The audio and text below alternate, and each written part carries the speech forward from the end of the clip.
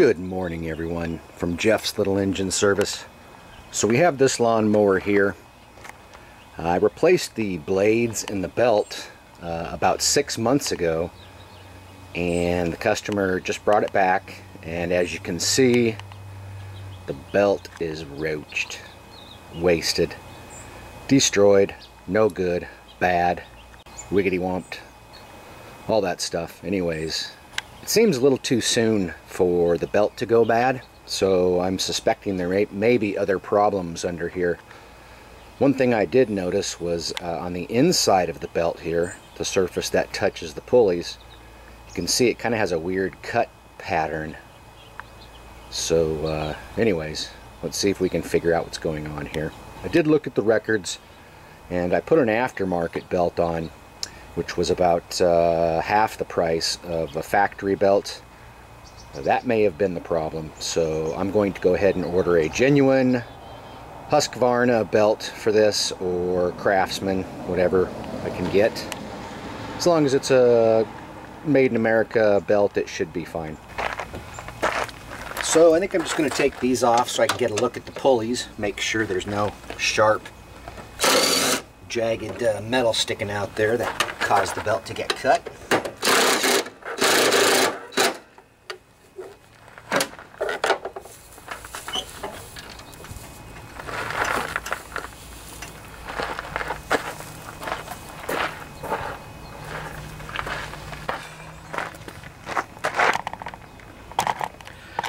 Now a lot of times when folks replace their belts, they don't get the belt on the inside of the keeper here.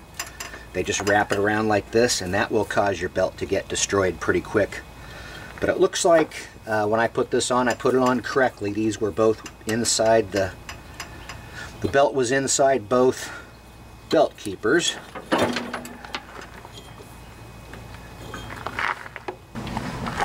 So I'm just going to feel around on the pulley here for any sharp, jagged objects that could have cut the belt.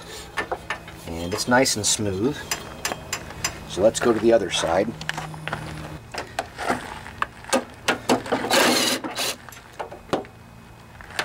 These covers are pretty easy to remove. Just 2 bolts. Nice.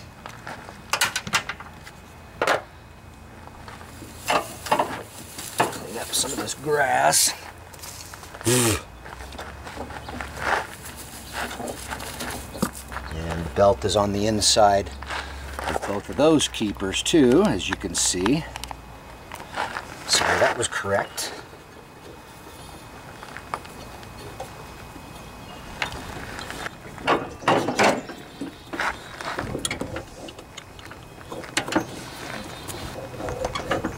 Alright, let me inspect this pulley for anything sharp. No, it's nice and smooth too. Could it be that it was just an aftermarket belt? And if you look back in here on your idler pulley, you also have some of those keepers. That's it right there. It's just a little metal tab. It looks like there's actually one on this side too. And just want to make sure the belt's on the inside of those keepers when you put the belt on, which it is. And then you can see the other pulley over there has the same setup with those metal tabs that the belt has to go inside. So far I don't really see anything that could have caused the belt to rip like that. One thing I did notice, however, was that belt keeper there is kind of bent outward, and the belt may have escaped off of it. So I'm going to have to take this pulley off and bend this tab so it's a little bit closer to the pulley there. That could be one issue. And I'm going to go ahead and I might have to do the same to these other ones too if they've been pried out too far. So yeah, that's what I'm going to do. And I also check this pulley, make sure it still spins freely, not too wobbly, and there's nothing sharp on it can see the keeper that holds the belt on the engine pulley is this bracket here, and the belt goes through those holes on each side. But it looks like it's in the right spot to me, so that's not the problem. Well, one thing's nice, this belt is nice and easy to replace, so we'll get a new one on there. Man, that does sure look like something maybe went wrong with the belt. The rubber in there is not real soft. Yeah, the rubber seems kind of brittle, not real flexible. What do you guys think? Kind of looks like belt failure to me. The fact that it's cracked all along like that, kind of weird. I think it was just a piece of crap belt. So I ordered this belt through a place called the Technology Parts Store, and obviously I wouldn't recommend it.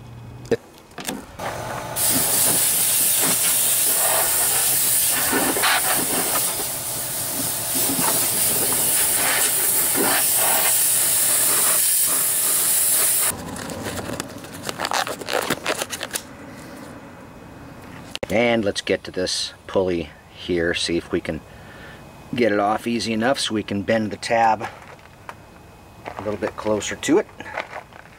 Looks like that's a 9/16. And I wonder if there's a spot underneath that I have to hold. I don't know if that's a bolt or not, so, or if it's a stud. We'll find out if it loosens up. Oh boy, that thing's tight. Ah. So, I think it's just turning. Yeah. Well, it looks like the left side here is a bolt, and there is a nut on the bottom of this bracket that you have to hold. And I believe it's a 9/16. Yep. Alright, so we'll lock him up there. Grab this dude.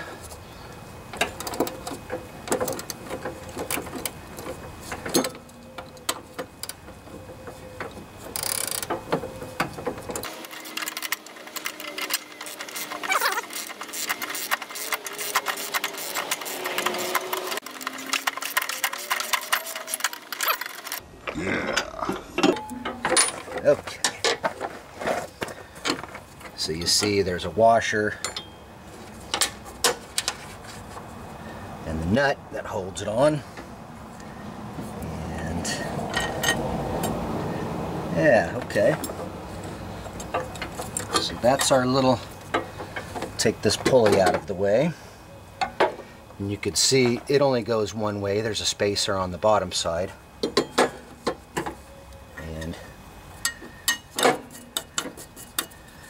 If you look at the bracket here, you'll see there's a slot, and that's where you would put that, just like that. But as you can see, it's kind of bent outwards, so all I need to do is bend it back that way, like that. If I bend it a little too far this way, I can always bend it back after I put it on. So I'm going to overbend it a little bit just to make sure.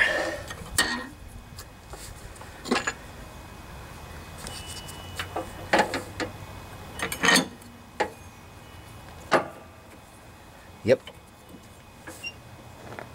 That's how it's done, son.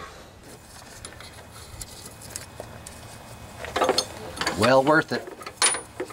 Make sure to keep that belt in place now, if that was the problem. Not real easy to get to this thing, but not real hard either. Okay, just make sure you don't knock that keeper out of place when you're putting this back together.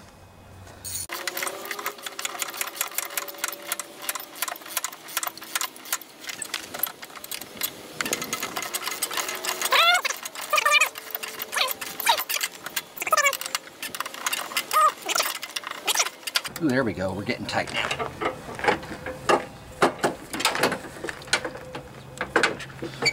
All right. Get down in here and see the way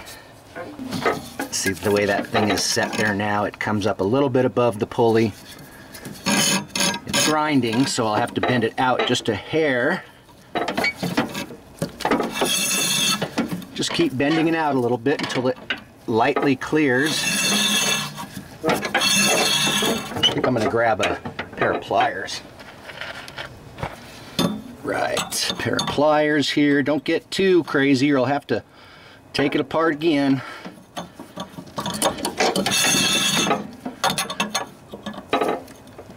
Oh boy. There we go.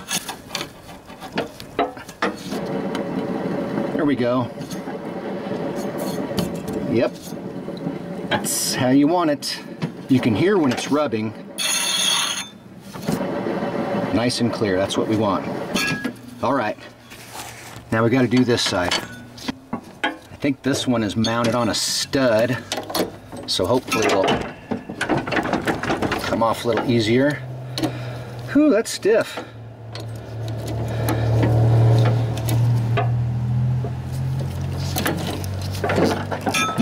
Oh, there we go.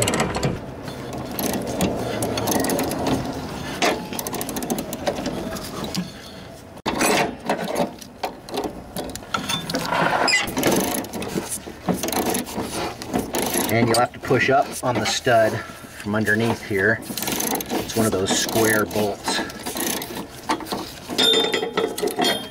Oop.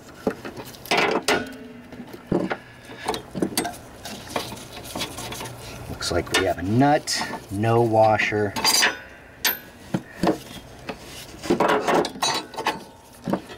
This is what the bolt looks like.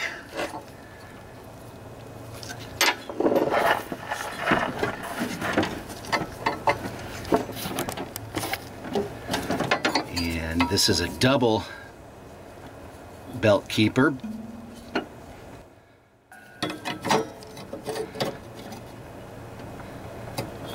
And this bracket just kind of sets on this way. So the back of the bracket's at the back of the other bracket. And same as the other pulley, this one has a shoulder on the bottom.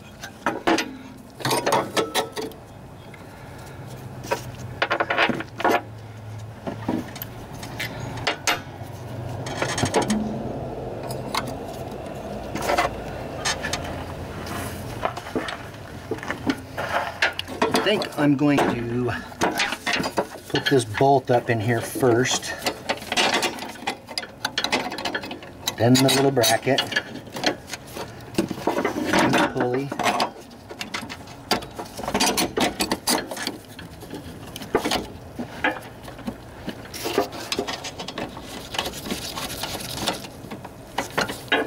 make sure that bracket stayed in place.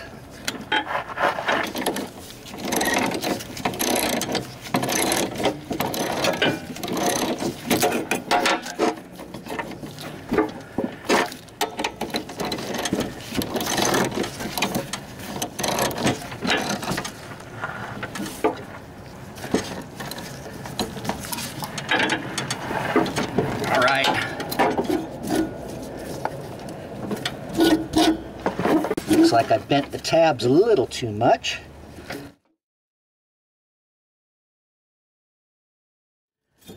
There we go. Silent as can be. Perfect. And with these keepers, you can see that one's a little far away. If you just whack it with a hammer once or twice, down low if you can, that usually can move them over. Sometimes you have to remove them to bend them in, but usually you can just kind of work them in one way or another. So when the machine came in, the belt was still on both of the blade pulleys, so I don't think these belt keepers were a problem, but I'm going to give them a little whack anyways. See, you can get them closer.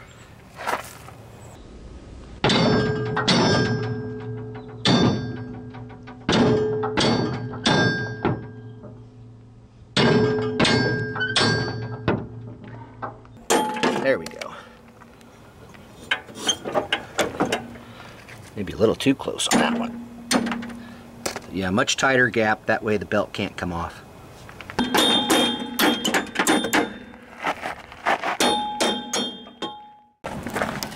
So I've already put the new belt on, as you can see. It's really easy, you don't have to take anything apart. Just have to start wrapping it around the pulleys. And this is the part number I came up with over here. 405143. And now that the belt is on, everything looks good. I think it's time to test this baby out. Oh, but first I got to put the covers back on.